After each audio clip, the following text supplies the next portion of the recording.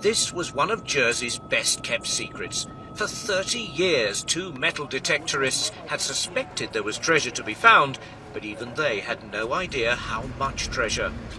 The rumours had started after a farmer uncovered silver coins on his land, but they were a mere hint of what was found this week. Cemented together in the mud, half a ton of coins, Roman and Celtic, dating back to the 1st century BC. Looking down, we can see hundreds and hundreds of coins, and they're all cemented together, which means we know they're the top of a thick layer. They're like a crust, as it were.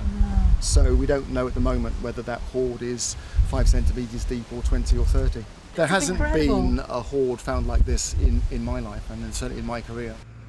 No one knows how many coins lay buried here. The last discovery in Jersey brought 11,000 to light.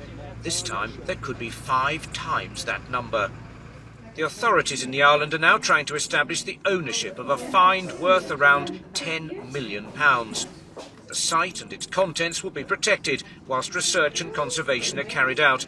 But the hope is that the collection will remain in the Channel Islands as a showpiece of Jersey's distant past.